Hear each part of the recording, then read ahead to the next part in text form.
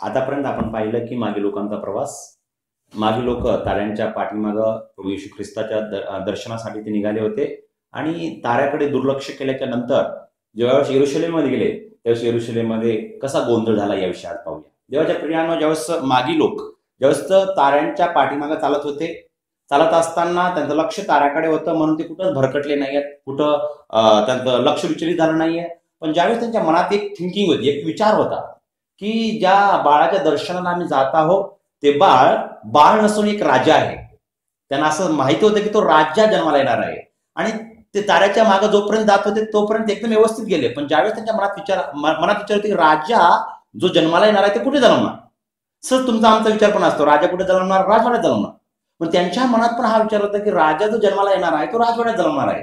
म्हणून त्यांनी त्यांच्या ताऱ्याच्या पाठीमागे जाण्याचं सोडलं आणि त्यांच्या मनाप्रमाणे ते राजवाड्यामध्ये घुसले, यरूशलेममध्ये गेले आणि राजवाड्यात विचारायला लागले की राजाचं जन्म कुठे येणार, राजवाड्यात येणार. म्हणून तो राजवाड्यामध्ये जाऊन विचारत होते की अरे राजा जन्माला कुठे येणार आहे, राजा जन्माला कुठे येणार आहे, तो कुठे आहे, तो कुठे आहे, तो कुठे आहे. आणि ज्यावेळेस हा राजा यरूशलेमचा राजा त्यावेळेस हेरोद राजा होता, दुसरा राजा आहे त्यांना माहितीच नव्हतं. आणि त्यावेळेस ऐकलं हेरोद राजांनी तर पूर्ण यरूशलेममध्ये गोंधळ झाला की हा दुसरा राजा कोणता, दुसरा राजा कोणता. स्वतः हेरोद राजाच गोंधळात पडला, असं कसं होऊ शकतं, मी राजा ऐकला आणि दुसरा राजा कोण येणार. त्यावेळेस तो कन्फ्यूज झाला, तो गोंधळात पडला की येशू ख्रिस्ताच्या जन्माविषयी. आणि त्याने खरंच पवित्र शास्त्रात असं लिहिलेलं आहे का हे पाहण्यासाठी याजक लोकांना, सर्व लोकांना त्या प्रांतातून बोलवलं आणि एकत्र केलं.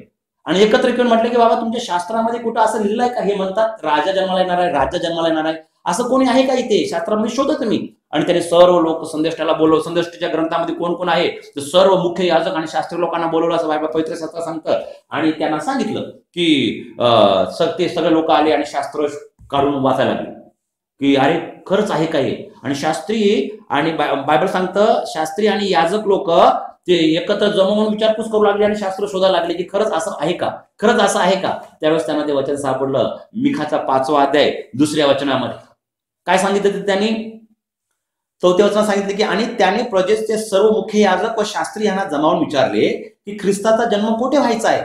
ते त्याला म्हणाले यहुद्यातील बेथलेमा, कारण संदेष्टाच्या द्वारे असे लिहिले आहे की हे यहुद्याच्या प्रांता बेथलेमा, तू यहुद्याच्या सर्व सरदारामध्ये कनिष्ठ आहेस असे मुळीच नाही, कारण माझ्या इस्रायल लोकांचा प्रतिपाळ करेल असा सरदार तुझ्यातून निघेल. त्यावेळेस हेरोद राजाला एक आश्चर्य वाटलं की शास्त्रात लिहिलेलं आहे म्हणजे याचा अर्थ निश्चितच ह्या बाळाचा जन्म झालेला आहे आणि तो राजा आहे. आणि तो कन्फ्यूज झाला की अरे माझं राज्य संपलं, आता माझी जागा गेलेली आहे आणि माझ्या ठिकाणी दुसरा राज्य येणार आहे. म्हणून तो गोंधळात पडला. आणि त्यांनी पवित्र शास्त्रात आज सांगितलं की 7व्या वचनामध्ये पवित्र शास्त्रात सांगितलं की तेव्हा हेरोदाने मागील लोकांना गुप्तपणे बोलावून त्याच्यापासून तारा दिसू लागल्याची वेळ नीट विचारून घेतली.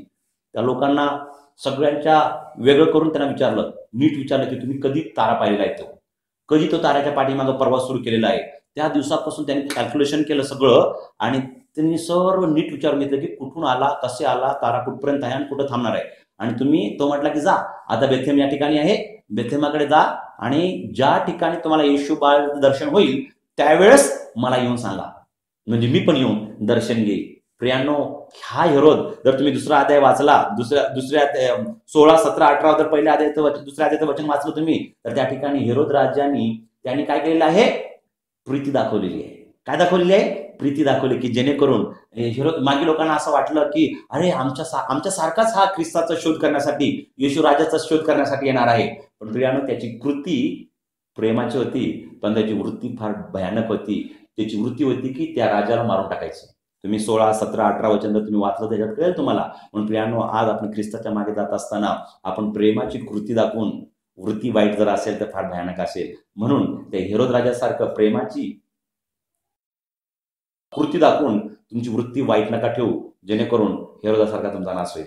म्हणून प्रियानो, हेरोद राजांनी वाईट वृत्ती ठेवून त्याच्या मागे गेला, विचारपूस केली, पण मागे लोक त्याच्या पुढे निघाले. पवित्र शास्त्रात सांगितलं की यरूशलेममधून मागे लोक बाहेर निघाले त्यावेळेस तारा दिसला. 10व्या वचनात सांगतं की राजाचे सांगणे ऐकून ते निघाले आणि पहा तो राजा तारा त्याने पूर्वी दिशेस पाहिला होता, तो तेथे बाळक होता त्या जागेच्या वर जाऊन थांबेपर्यंत तो पुढे चालला. म्हणजे जसा त्यांनी प्रवास सुरू केला आणि गोंधळात पडले, त्याच प्रकारे देवाच्या प्रियानो, ज्यावेळेस आपण येशूच्या मागे चालतो, येशूच्या मागे चालत असताना जर तुमच्या दृष्टिकोनातून तुमच्या मनाप्रमाणे जर देवाला पाहण्याचा प्रयत्न केला, तुमच्या मनाप्रमाणे आत्मिक जीवनामध्ये जर आचरण करण्याचा प्रयत्न केला, तर त्या मागे लोकांसारखं निश्चितच तुम्ही गोंधळात पडाल. कारण देवाचं पाहणं वेगळं असतं, देवाचे विचार वेगळे असतात, देवाचे मार्ग वेगळे असतात. आणि प्रियानो, त्या मागे लोकांसाठी तुम्ही आणि मी कोणीही चूक करू नये अशी माझी इच्छा आहे. म्हणून देवाच्या प्रियानो, पवित्र शास्त्रामध्ये लिहिलं त्याप्रमाणे तुम्ही आचरण करा आणि देवाच्या वचनाप्रमाणे जर सतत चालला तर निश्चितच तुम्ही त्या मागे लोकांसारखं गोंधळात पडणार नाही. मागे लोक यासाठी गोंधळात पडले की त्याने त्यांच्या मनाप्रमाणे राजा राजवाड्यातच जन्मला असं त्यांनी पाहिलं, पण ताऱ्याकडे दुर्लक्ष केलं. पण तारा राजवाड्यात गेला नाही, तारा तो येईपर्यंत तिथे थांबला. आणि पवित्र शास्त्रात सांगतं 10व्या वचनामध्ये, तो तारा पाहून त्याला अतिशय आनंद झाला. मी पहिल्या व्हिडिओमध्ये तुम्हाला सांगितलं की तारा कोण आहे? तुम्ही आणि मी येशूकडे घेऊन जाणारे लोक आहोत. आणि प्रियांच्या ताऱ्याकडे पाहून त्या लोकांना काय झाला? फार आनंद झाला. प्रियांनी तुमच्याकडे आणि माझ्याकडे पाहून, जर तुम्ही आणि मी तारे आहोत, पापी लोकांना, नाश होणाऱ्या लोकांना जर आम्ही ख्रिस्ताकडे आणत आहोत, तर प्रियांनो, तुमच्याकडे आणि माझ्याकडे पाहून लोकांना आनंद झाला पाहिजे. असं तुमचं आणि माझं सत्कृत्य आणि आमचं आचरण पाहिजे. की अन्यथा असं नको की लोकांनी पाहून तोंड फिरवायला, अरे कशाला आता मी तोंड पाहिलेलं आहे, कशाला हा मला दिसलेला आहे, ह्याला तुम्हाला पाहून तोंड फिरून निघून जाण्यासारखं जीवन जगलं नाही पाहिजे. तुम्हाला आणि मला पाहून त्याला आनंद वाटला पाहिजे, उत्साह झाला पाहिजे. अरे माझा भाऊ, माझी बहीण भेटली, किती आनंद झाला. असं त्या ताऱ्याप्रमाणे आपण जीवन जगलं पाहिजे. प्रियानो, तारा पाहून त्यांना आनंद झाला. आणि तारा पाहून आनंद झाला. तारा ज्यावेळेस यरुशलेममधून निघाले, तो तारा जिथपर्यंत जात होता त्याच्या पाठीमागं तोपर्यंत गेले जोपर्यंत तारा तो थांबला नाही. आणि मग पवित्र शास्त्रात असं लिहिलेलं आहे की 11व्या वचनामध्ये, नंतर त्या घरात गेले तेव्हा तो बाळक आपली आई मरिया हिच्याजवळ असलेला पाहून त्यांनी पाहिला व पाया पडून त्यांनी त्याला नमन केले आणि आपल्या द्रव्याच्या थैल्या सोडले. तर याचा अर्थ प्रियानो की जोपर्यंत तो तारा घरापर्यंत आला तोपर्यंत चालत होता, आणि येशू ज्या ठिकाणी होता त्या ठिकाणी तारा थांबला.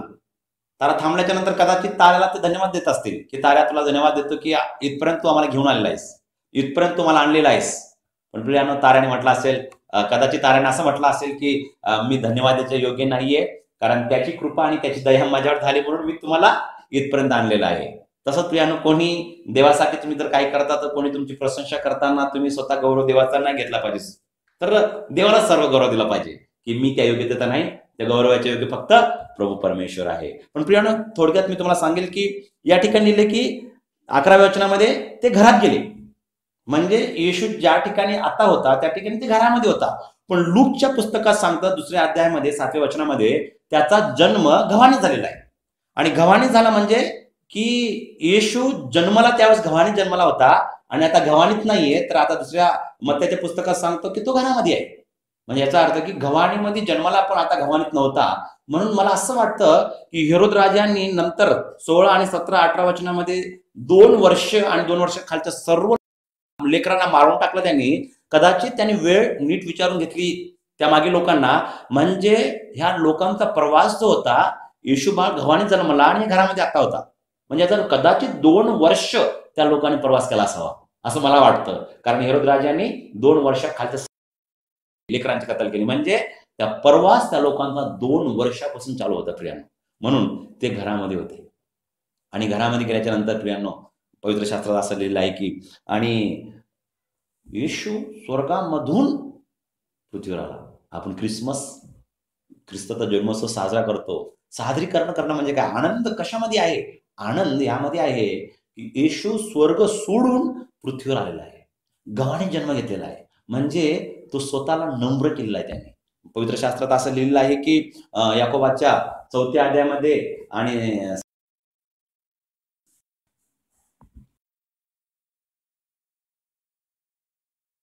6व्या वचनामध्ये, तो अधिक कृपा करीतो म्हणून शास्त्र म्हणते, देव गर्विष्ठांना विरोध करतो आणि लिनावर कृपा करतो. म्हणजे प्रियानो, प्रभू येशू ख्रिसमस म्हणजे नम्र होणं, देवाची कृपा ओढून घेणं.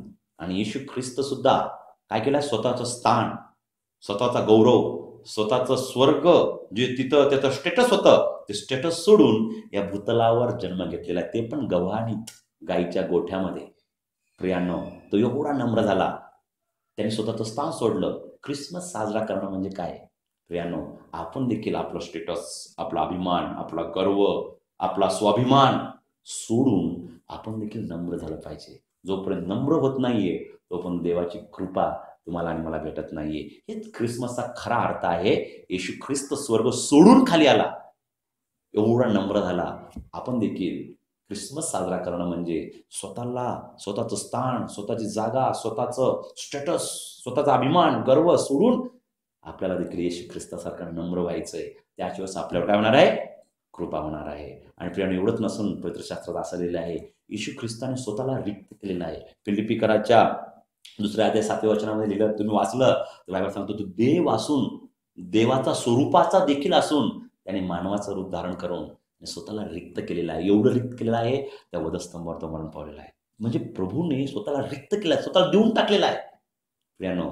आणि तुम्ही आणि मी देखील ख्रिसमस साजरा करतोय, येशू ख्रिस्ताचा जन्मोत्सव साजरा करतोय, तर प्रियानो आपण देखील आपण स्वतःला रिक्त केलं पाहिजे देवासाठी. जगामध्ये जगाने भरलेलं जे आपलं हृदय आहे ते सर्व सोडून टाकून देवासाठी रिकामं झालं पाहिजे आणि म्हटलं पाहिजे, प्रभू तू मला भर, तुझ्याकडे मी आलेलो आहे. म्हणजे याचा अर्थच ख्रिसमस आहे की स्वतःला रिक्त करणं, जसं प्रभू येशूने रिक्त केलेलं आहे. त्यानंतर दुसरी गोष्ट आपण पाहतो की ज्यावेळेस मागी लोक त्यांच्या घरामध्ये गेले, येशू ख्रिस्त जिथं होतं त्या घरात गेले, 11 वचनामध्ये काय लिहिलं आहे, नंतर ते त्या घरात गेले तेव्हा तो बाळक आपली आई मरिया हिच्या जवळ असलेला त्यांनी पाहिला. म्हणजे तो चालत असेल कदाचित, व पाया पडून त्यांनी त्याला नमन केले. येशू बाळाचं त्यांनी काय केलं, पाया पडले आणि नमन केले आणि आपल्या द्रव्याच्या थैल्या सोडून सोने, ऊद व गंधरशी त्याने दाणे त्यांना अर्पिली.